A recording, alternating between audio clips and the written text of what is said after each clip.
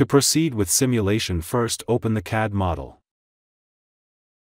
Click on Cast Part function, choose the component to be casted, select its material, and set the temperature. Select Surface to create gates. Next step is to create mold. Select Mold feature from Components tab. Set up low pressure die casting parameters.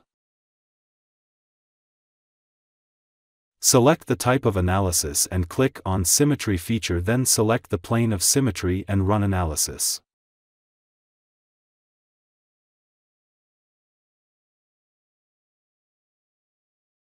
Review results for filling, solidification and demolding.